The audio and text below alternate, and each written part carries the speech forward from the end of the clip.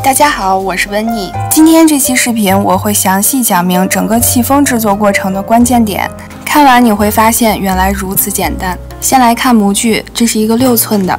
一个6寸模具的配方可以做2个4寸加高，今天同时做3个，一起放到烤箱去烤。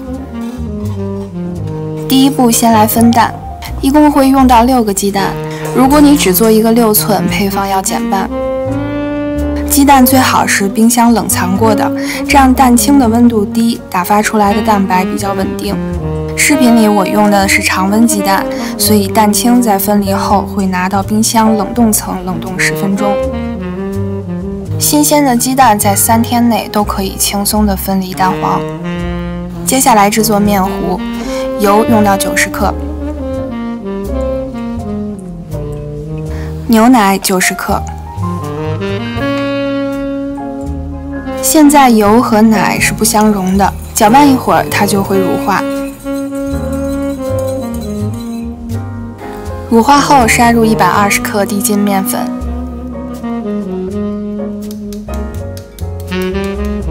继续用蛋抽搅拌。低筋面粉是很难起筋的，所以你搅拌的时候不需要太仔细。搅拌以后会发现面很干，这时候不用管它，把6个蛋黄加进来。随后搅拌均匀。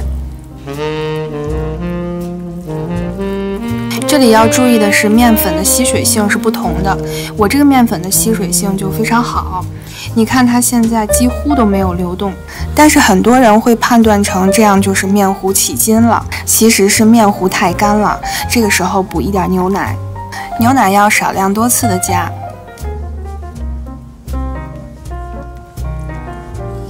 现在感觉面糊流动性比刚刚好了一些，但还是有一点干，所以再加一点牛奶。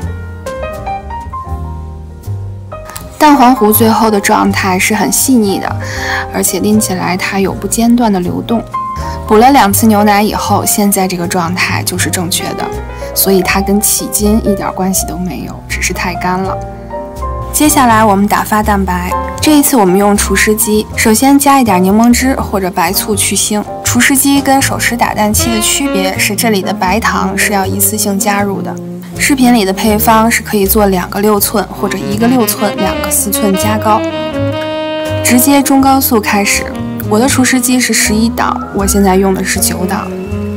大概3分钟左右，蛋白的体积变大，而且有了明显的纹路。这时候停下来看一下状态，蛋白可以拉出一个长长的尖，无论是打蛋头上的还是盆里的都非常坚挺。这样的状态基本就好了，但是我们要继续用低速打30秒左右，整理一下蛋白。整理后的蛋白比刚才更加细腻，而且更加坚挺。家里有除湿机的小伙伴，我非常推荐用它去打发蛋白，你会发现非常省时省力。我把蛋白拿近一点给大家看一下，它是非常硬的，在刮刀上面它是不会流下去的。先取1/3与蛋黄糊混合，在这一步你会经常听见用刮刀翻拌均匀。在制作量大的蛋糕的时候，我是很少用到刮刀去翻拌的。首先，打发好的蛋白它是很难消泡，其次用刮刀翻拌比蛋抽用时要长，同样都要翻拌，时间越长，消泡的风险越高。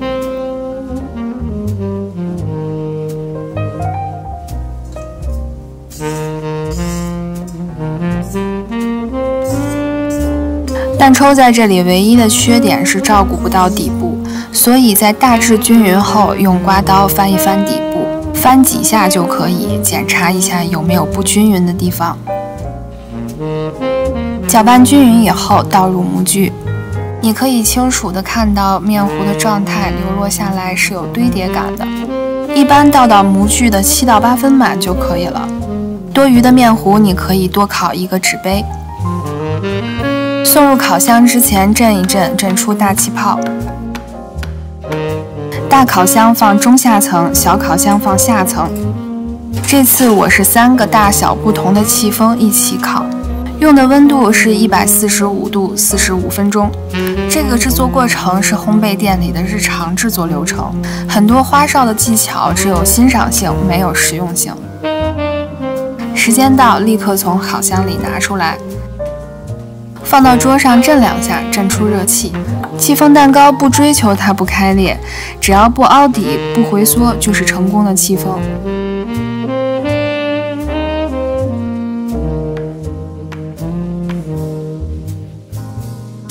等到蛋糕彻底凉透，再脱模。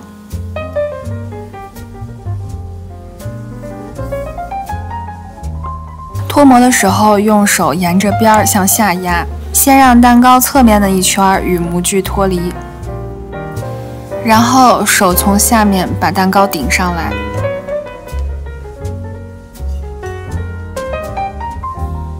再让底部与模具脱离。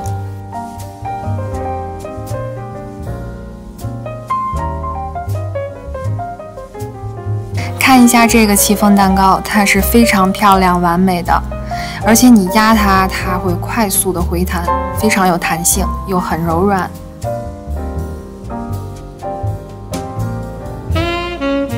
再脱模一个4寸，看看里面的组织。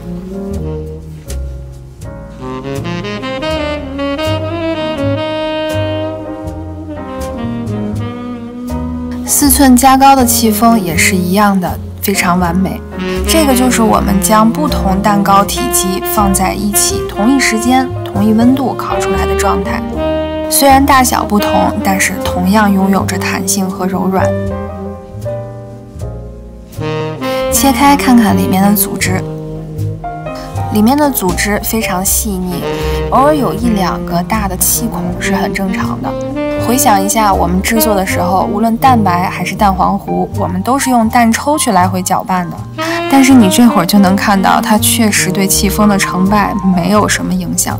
好了，在这里我要再说一下，我视频里的配方呢，可以做1个6寸、2个4寸加高，或者是2个6寸，或者是1个8寸。希望这期视频能够帮到您做一个成功的戚风。我是温妮，我们下期再见。